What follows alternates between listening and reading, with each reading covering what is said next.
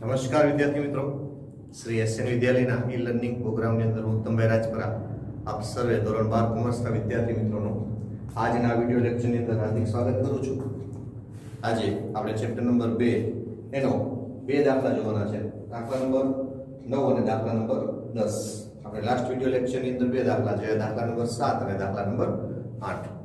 હા, એ વિડિયો લેક્ચરની અંદર તમારે જે બે દાખલા આવ્યા એ ખૂબ અગત્યના હતા। આ વિડિયો લેક્ચરની અંદર પણ જે આપણે દાખલા ગણાવીએ છીએ કે ગણવા જઈ રહ્યા છીએ એ પણ અગત્યના છે। આના જેવા ઉદાહરણ છે તમારી ટેક્સ્ટ બુકની અંદર હતા, જે મેં તમને આગળના વિડિયો લેક્ચર્સની અંદર ગણાવી દીધેલા છે। તો એના જેવા થોડા સેમ દાખલાઓ છે, ધ્યાન આપશો તો તકલીફ નથી પડે, એવું બહુ ઇઝીલી સોલ્વ થઈ જાય એવું છે। પાલનપુરની જાનકી માર્બલ લિમિટેડ ડિબેન્ચર દીઠ ₹100 ની મૂળ કિંમતના 10% 50,000 ડિબેન્ચર દીઠ ₹20 ના પ્રીમિયમે બહાર પડ્યા।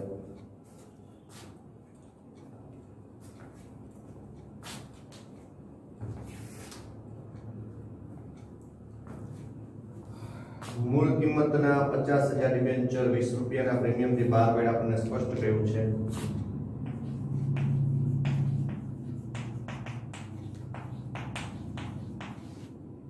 50,000 डिबेन्चर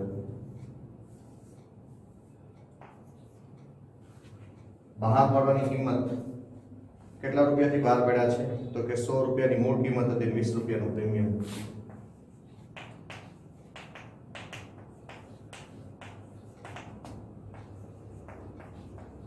जामिनगी प्रीमियम ₹20। आगे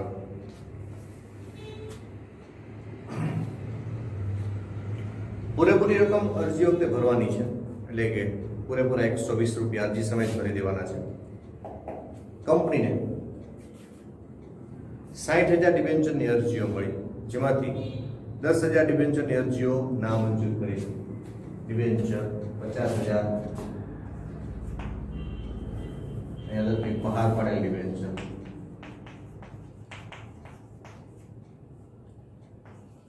बोलो कुछ मॉडल जियो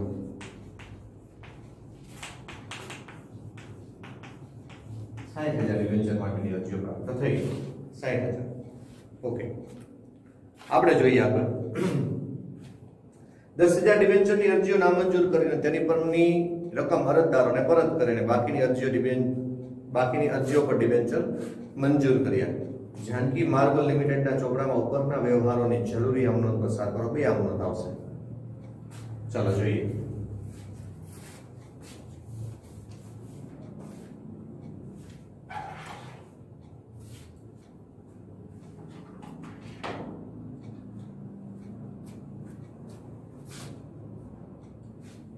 દાખલો 9, દાખલા નંબર 9।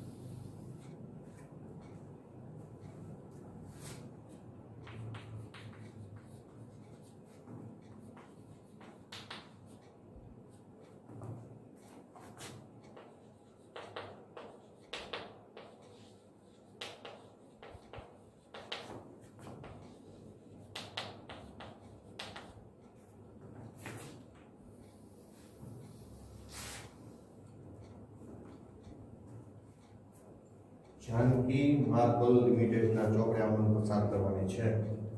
जानकी मार्बल लिमिटेड ની આમનોંધ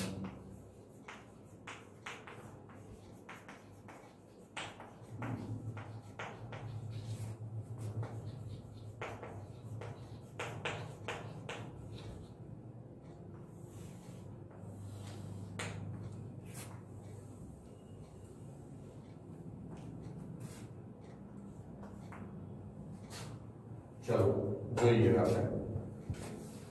અહીંયા ₹100 મૂળ કિંમતના 50,000 ડિબેન્ચર બહાર પડ્યા, પરંતુ કંપનીને અરજી મળી હતી 60,000 ડિબેન્ચર ઉપર. તો બેંક ખાતે ઉધાર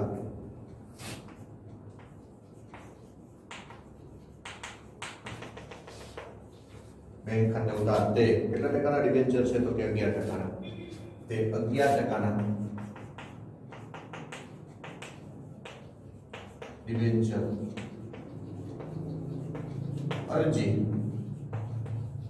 અને મંજૂરી ખાતે જમા.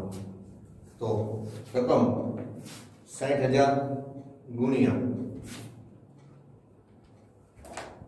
₹20 પ્રીમિયમ થી છે, એટલે કે 120. 72 લાખ રકમ આવશે. 72 લાખ.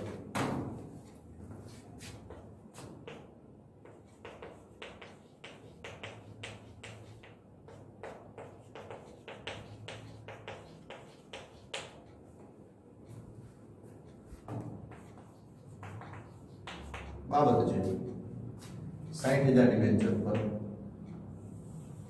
120 લઈ અરજી અને મંજૂરીની રકમ પ્રાપ્ત થઈ.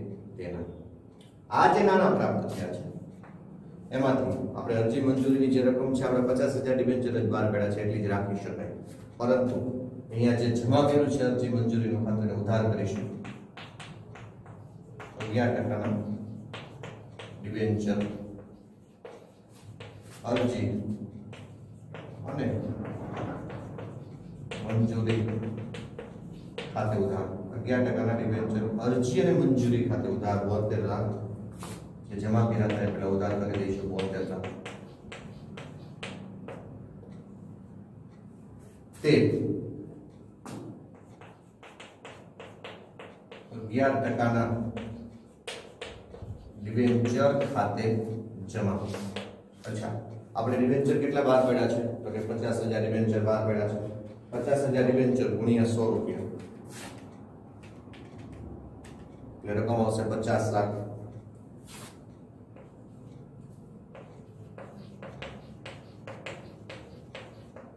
રકમ આવશે 50 લાખ. તે અહીંયા પ્રીમિયમ અનામતની રકમ પણ આપણે નોંધવી પડશે, કેમ કે ₹20 પ્રીમિયમ થી બહાર પડ્યા છે. તો તે જામીનગીરી પ્રીમિયમ અનામત ખાતે જમા. જામીનગીરી પ્રીમિયમ અનામતની રકમ છે ₹20 ગુણ્યા 50,000 બરાબર છે. ₹20 ગુણ્યા આપણે 50,000 કરીએ તો રકમ આવશે 10 લાખ.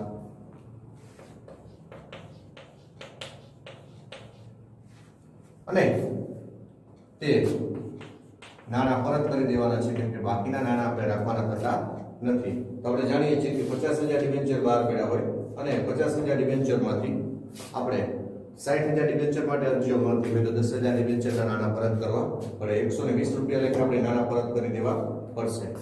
તો તે બેંક ખાતે જમા 120 પૂરેપૂરા. ₹100 મૂળ કિંમત, ₹20 પ્રીમિયમ, એટલે કે 100 અને 20 બરાબર 120. 120 ગુણ્યા 10,000 એટલે કે 12 લાખ આપણે પરત કરવાના થશે. અહીંયા ફરીથી બેંક ખાતે ઉધાર 11% ડિબેન્ચર અરજી અને મંજૂરી ખાતે જમા 72 લાખ. 72 લાખ કેમ કે આપણને 60,000 ડિબેન્ચર ઉપર અરજીઓ પ્રાપ્ત થઈ છે. ત્યારબાદ આ 11% ડિબેન્ચર અરજી મંજૂરીનું ખાતું આપણે ઉધાર કરીને 72 લાખથી તે 11% ડિબેન્ચર ખાતે જમા. તો કે કેટલા ડિબેન્ચર? 50,000 ડિબેન્ચર ગુણ્યા એની મૂળ કિંમત 100 ગુણ્યા 100. તે જામીનગીરી પ્રીમિયમ અનામત ખાતે જમા કેટલા રૂપિયા? તો કે 50,000 ડિબેન્ચર ગુણ્યા આપણે ₹20 લેખે રકમ પ્રીમિયમ સ્વરૂપે મંગાવેલી છે કંપની, એની નોંધ કરીએ છીએ. તો કે 50,000 ગુણ્યા 20 બરાબર 10 લાખ. અને તે બેંક ખાતે જમા 12 લાખ. અહીંયા આ દાખલો પૂરો થઈ ગયો. હવે આગળ કઈ છે નહીં. હવે આપણે નેક્સ્ટ દાખલો, દાખલા નંબર 10 જોઈશું.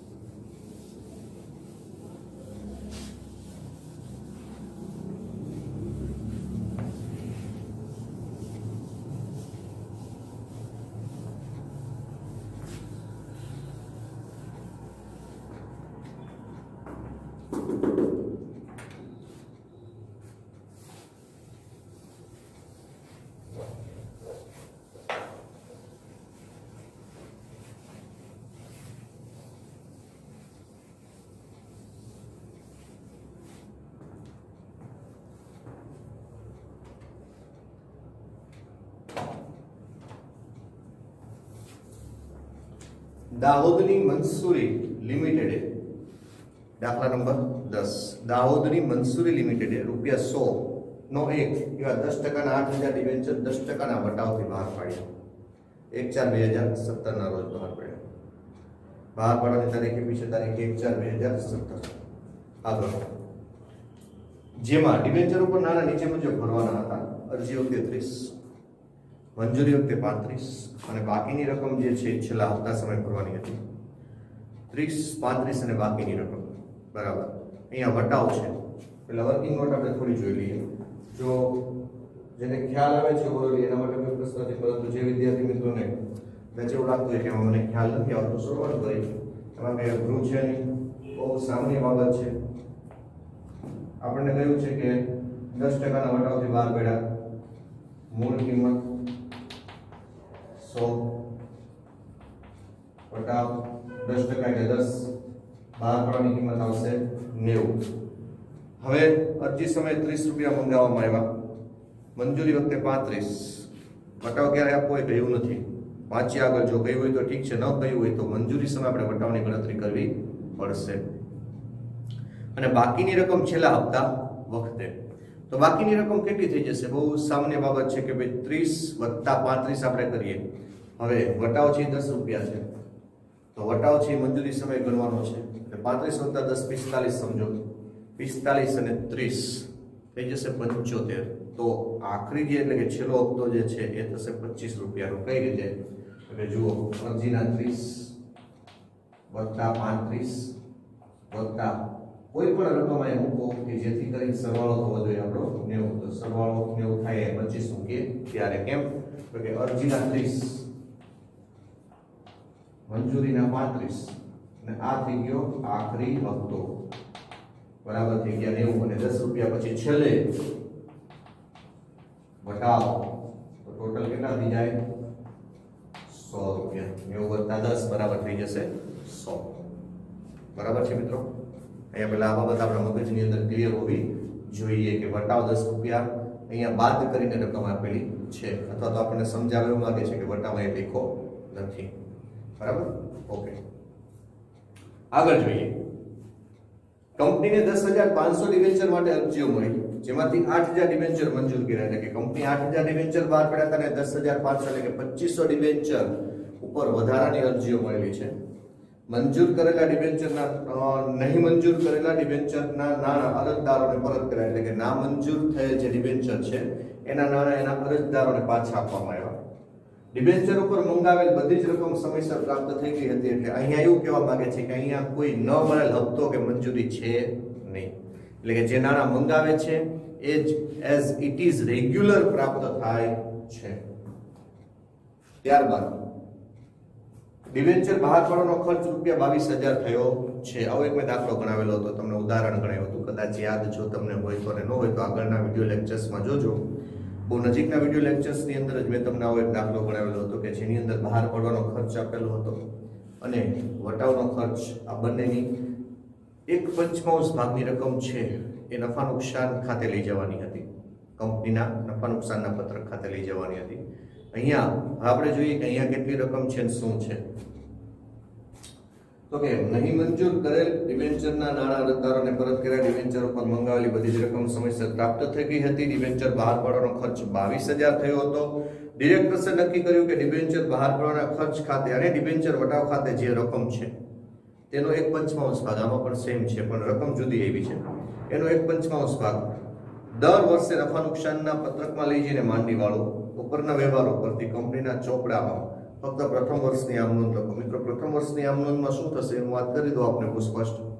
અરજીની 2 આમ નોંધ આવશે, નાણાં મળ્યા અને એને ડિબેન્ચર ખાતે લઈ ગયા, એની વધારાના નાણાં પરત કરી દીધા, એની પણ બીજી આમ નોંધમાં આવી જશે. ત્રીજી ચોથી આમ નોંધ મંજૂરીના નાણાં મંગાવવા અને મળવા, એમાં વટાવવાનો પોઈન્ટ આવશે. મંજૂરીના નાણાં જ્યારે મંગાવતા હોય ત્યારે ત્રીજા નંબરની આમ નોંધમાં વટાવની નોંધ કરવી પડશે. ચોથા નંબરની આમ નોંધ જે છે એ નાણાં પ્રાપ્ત થાયની છે. 5મા નંબરની અને 6ઠા નંબરની આમ નોંધ છે એ છેલ્લા હપ્તાની આવશે. 7મા નંબરની આમ નોંધ છે ડિબેન્ચર બહાર પાડવાનો જે ખર્ચ છે એને બેંક ખાતે લઈ જવાની, એટલે કે બેંકમાંથી નાણાં ચૂકવણી થઈ એની નોંધ થશે. ડિબેન્ચર બહાર પાડવાના ખર્ચ ખાતે ઉધાર તે બેંક ખાતે જમા થશે. 8મા નંબરની આમ નોંધ છે એ નફા નુકસાનના પત્રક ખાતે 1/5 ભાગની રકમ જે આવશે એ કુલ રકમનો 1/5 ભાગ આપણે શોધી અને બંનેની રકમ છે નફા નુકસાનના પત્રક ખાતે લઈ જવાની થશે। બરાબર છે। ચલો જોઈએ બોર્ડ પર। હવે 8 આમ નોંધ હું અહીંયા પહેલા દોરું છું આમ નોંધ ઉપરનો અને ત્યારબાદ આમ નોંધ આપણે લખીશું। દાખલા નંબર છે 10।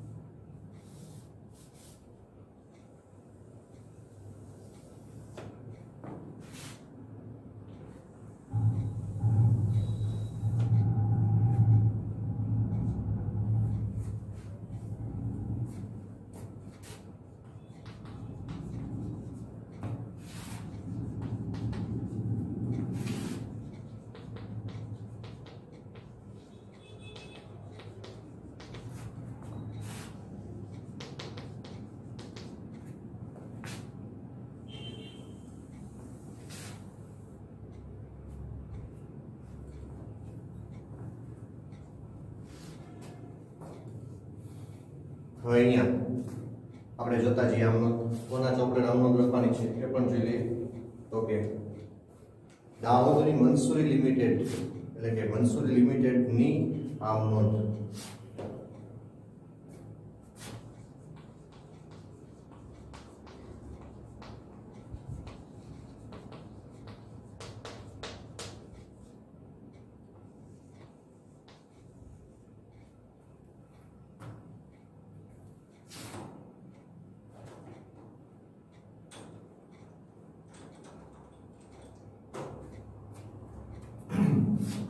પહેલી આપણે હવે જોતા જઈએ 1 બાય 1।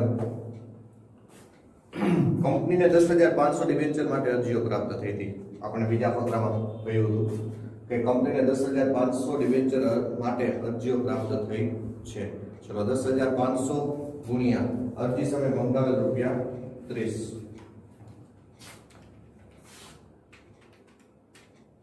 3,15,000 પહેલી આમ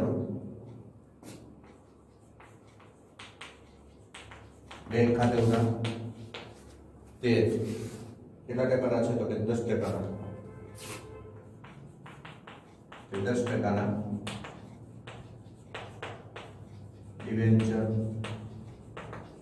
અરજી ખાતે જમા। बैंक खाते उधार 10%ના ડિબેન્ચર અરજી ખાતે જમા 3,15,000।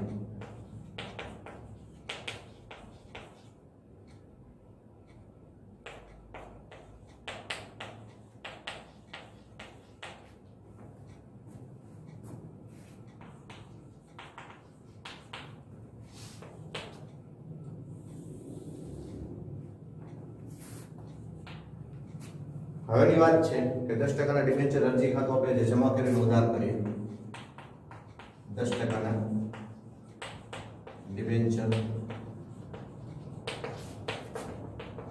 અરજી ખાતે ઉધાર તે 10%ના ડિબેન્ચર ખાતે જમા પેલા 10%ના ડિબેન્ચર અરજી ખાતે ઉધાર 3,15,000 કરી દઈએ।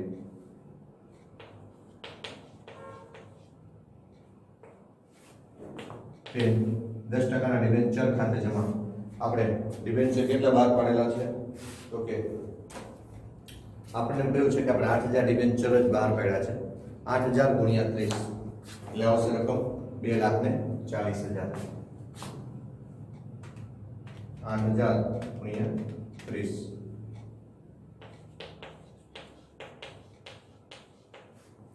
બાકીના વધારાના નાણાં પરત કરી દેવાના છે बैंक खाते जमा। કેટલા વધારાના થયા તો કે 10,500 ડિબેન્ચર ઉપર અરજીના નાણાં મળ્યા હતા ને 10,500 માંથી આપણે 8,000 વાત કરીએ તો 2500 ગુણ્યા આપણે જોઈએ કેટલા રૂપિયા મંગાવ્યા છે 30 કેટલા થઈ જશે 75,000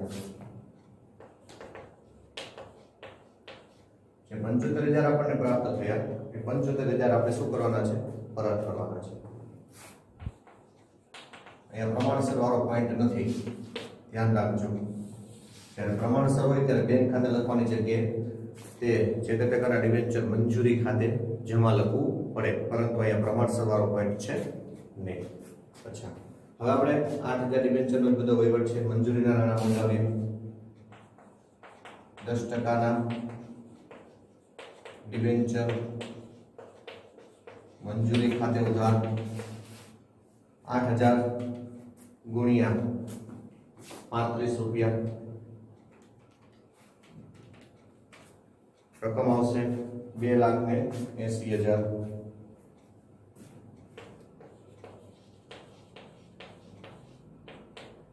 ત્યારબાદ હવે વટાવ વિશે આપણે ક્યારેય કહ્યું નથી શેમાં ગણવો તેનો મતલબ એવો છે કે આ વટાવની જે રકમ છે એ આપણે આ મંજૂરી સમયે જ્યારે રકમ મંગાવીએ છીએ ત્યારે ગણી લઈશું તો ડિબેન્ચર વટાવ ખાતે ઉધાર રકમ 10 રૂપિયા ગુણ્યા 8,000 80,000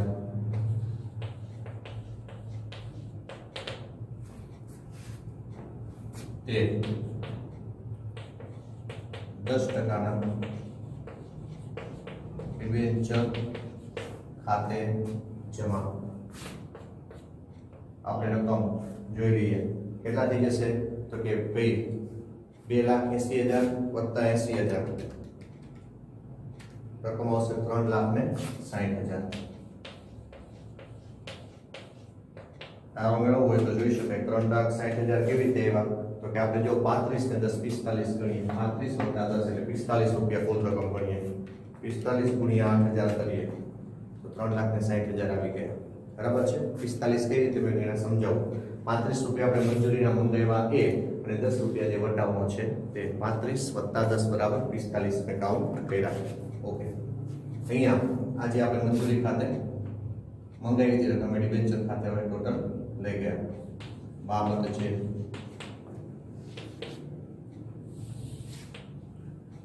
ત્યારબાદ અહીંયા આપણે નાણાં મળે છે એની નોંધ કરીશું નાણાં આપણને બધા પ્રાપ્ત થઈ જાય છે કોઈ નથી મળતું એવું છે તો બેંક ખાતે ઉધાર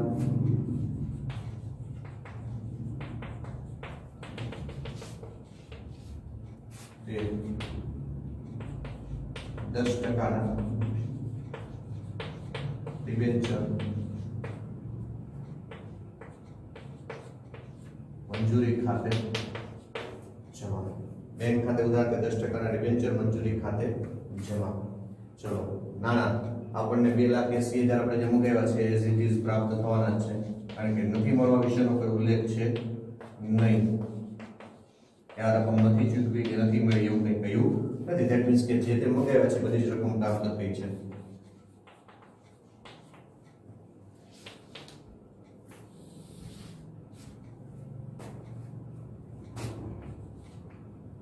પાંચમું આપણે હપ્તો મંગાવવાનો છે શબ્દ શું વાપરો છે એ જોઈએ તો કે બાકીની રકમ છેલ્લા હપ્તા ખાતે છેલ્લા હપ્તા શબ્દ વાપરો છે તો આપણે છેલ્લો હપ્તો શબ્દ લખીશું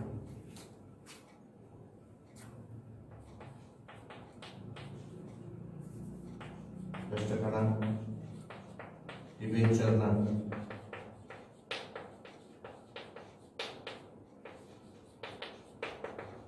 છેલ્લા હપ્તા ખાતે ઉધાર તે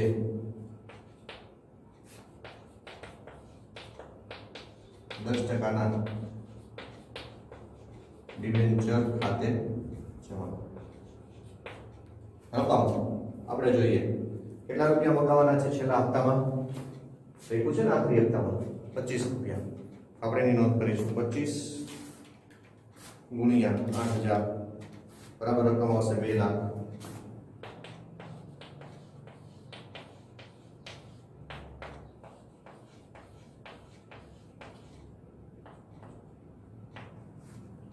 હવે બાજુમાં આગળ નોંધ કરવી પડશે એને જોઈ લઈએ.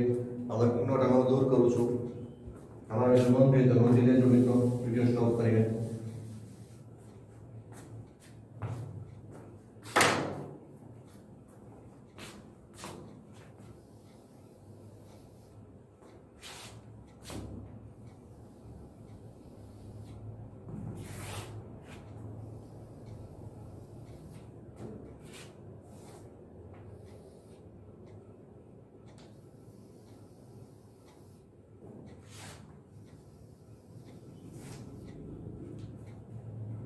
અહીંયા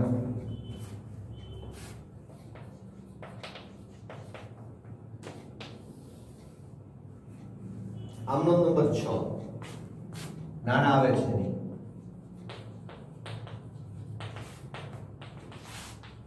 બેંક ખાતે ઉધાર 10%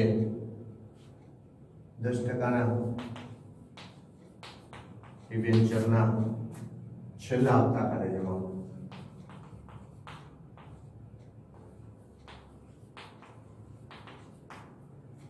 રકમ કેટલી પ્રાપ્ત થશે તો કે 2 લાખ. એમાં કોઈ ચેન્જીસ ન થતો.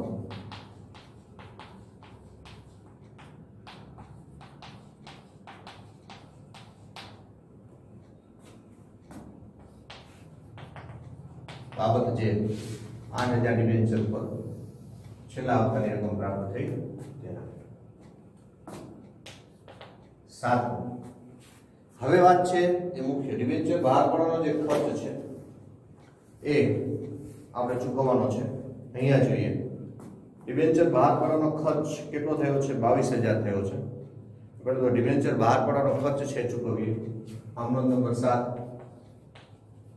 ડિબેન્ચર બહાર પાડવાના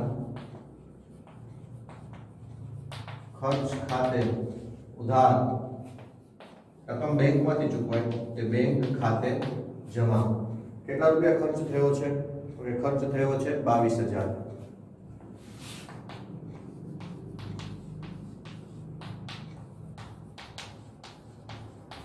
ડિબેન્ચર બહાર પાડવાના ખર્ચ ખાતે ઉધાર છે બેંક ખાતે જમા.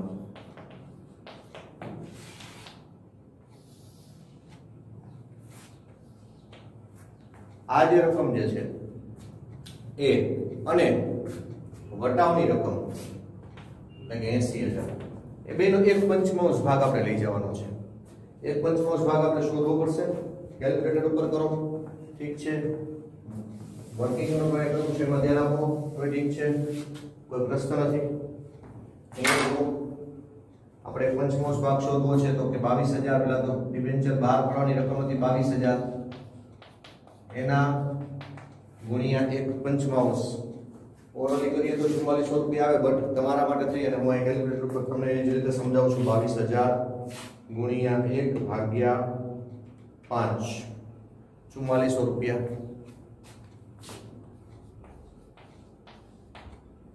ત્યારબાદ ડિબેન્ચર વટાવના પણ 1/5 ભાગ કીધો છે તો 80000 ના 1/5 ભાગ 16000 થાય. 16 × 80 છતાં જોઈ લ્યો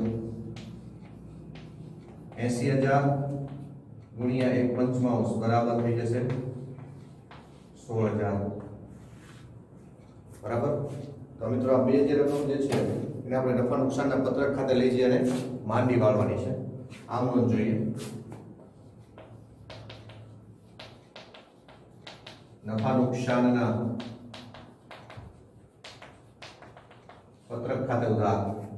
નફા નુકસાનના પત્રક ખાતે ઉધાર તે ડિબેન્ચર વટાવ ખાતે જમા અને તે ડિબેન્ચર બહાર પાડવાના ખર્ચ ખાતે જમા.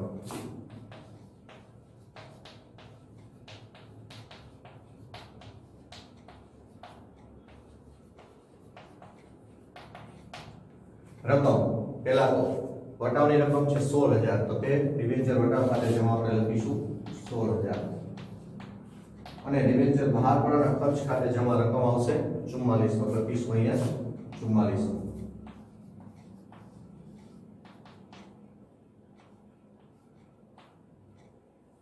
$16000 અને 4400 બેનો ટોટલ કેટલો થઈ જશે તો કે 20400.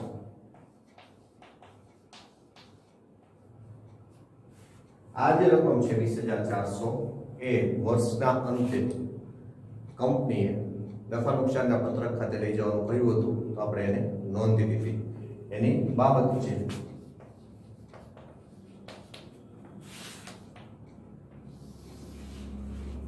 જે એવી રીતે થશે કે ડિબેન્ચર વટાવ અને ડિબેન્ચર બહાર પાડવાની રકમ કુલ રકમના 1/5 ભાગ વર્ષના અંતે નફા નુકસાનના પત્રક ખાતે લઈ ગયા તેના, તો લઈ જઈને માંડી વાળ્યા તેના. અહીંયા આ દાખલો આપણો અહીંયા પૂર્ણ થયો. હવે આ દાખલાની અંદર છેલ્લો પોઈન્ટ એ કે આની ટોટલ ગણવાનો. અહીંયા તમારે બંનેના ટોટલ કરવાના.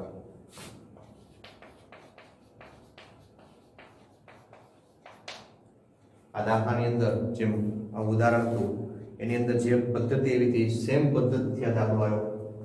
એમાં વટાવવાનો જ પોઈન્ટ હતો, ત્યારે જ વટાવ માંડી વાળવાનો પોઈન્ટ આવે, અને એમાં પણ બહાર પાડવાનો ખર્ચ આપ્યો હતો, આમાં પણ બહાર પાડવાનો જ ખર્ચ આપ્યો અને વટાવવાનો પોઈન્ટ આપ્યો. એમાં પણ 1/5 રકમ જ હતી, એમાં પણ 1/5 રકમ જ આવી છે. એટલે રકમ ચેન્જ છે, પરંતુ જે મેથડ હતી, પદ્ધતિ હતી એ સેમ રહી છે મિત્રો. તો આઈ હોપ કે તમને આજના દાખલામાં પણ પૂર્ણ સમજ પડી હશે, અને આ અને આના જેવું ઉદાહરણ જે છે બેને કમ્પેર કરજો અને સરખાવીને ફરીથી ગણવાનો પોતાના રફ નોટમાં આગ્રહ રાખજો જ. એટલે કે જે દાખલા અહીં ગણો છો એ ફેરબુકમાં ગણવા અને સાથે સાથે 1 કે 2 વખત પોતાની રફ બુકમાં પણ એને ગણવાનો આગ્રહ રાખવો, ગણવા જ. બરાબર છે મિત્રો? ઓકે, તો આ સુધીના જે દાખલામાં તમને ક્યાંય પણ ક્વેરી હોય તો તમારી નોટબુકમાં નોંધી રાખજો. જ્યારે પણ આપ શાળાએ આવશો ત્યારે તમને એક ક્વેરી સોલ્વ કરાવી આપવામાં આવશે અને એમાં થતા પ્રશ્નો છે એને દૂર કરવાનો પૂર્ણ પ્રયત્ન કરીશું. જય સ્વામિનારાયણ.